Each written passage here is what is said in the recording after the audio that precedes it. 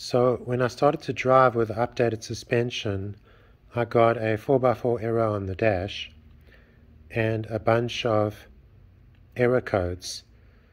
So you can pause your screen now if you want to see what these are. So I did 3 procedures to fix all these error codes, and now all computer systems are error code free. Now the problem with the BMW is that all these different systems read from each other. So if one system has an error, then codes can be thrown in other systems. In particular, the X drive and stability control systems require the speed sensors from the front wheels to be both operating perfectly. They also require that the steering angle calibration be correct. And finally, they require that the transfer case is in good working order. So if any of these things are not as they should be, then some or all of these systems can throw error codes, and I think it may even be that error codes can be cascading. So the first thing I did was to replace my transfer case fluid. There's plenty of videos on this. And then once the transfer case fluid is refreshed, I did a transfer case calibration, as I'll show here. The next thing I did was to calibrate the steering angle sensor, and this is easy to do in the Pro Tool app as well.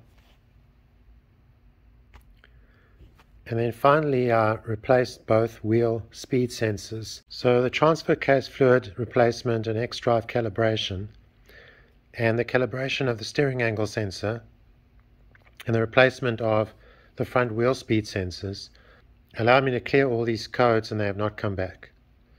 So the question is, which codes are caused by which problems? Well, I don't know. But that is what I did to clear all of the codes and get rid of them for good. Now, I did not replace the steering tie rods, so I would have thought that the steering calibration would not be affected. But in fact, this isn't true.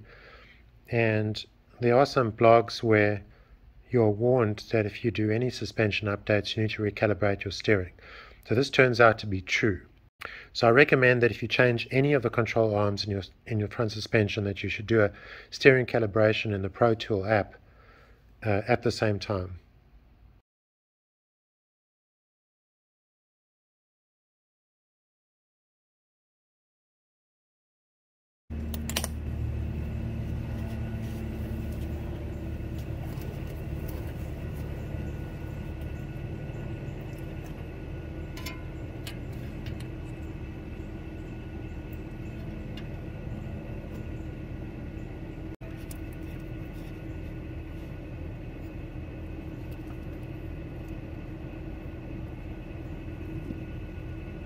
Oh.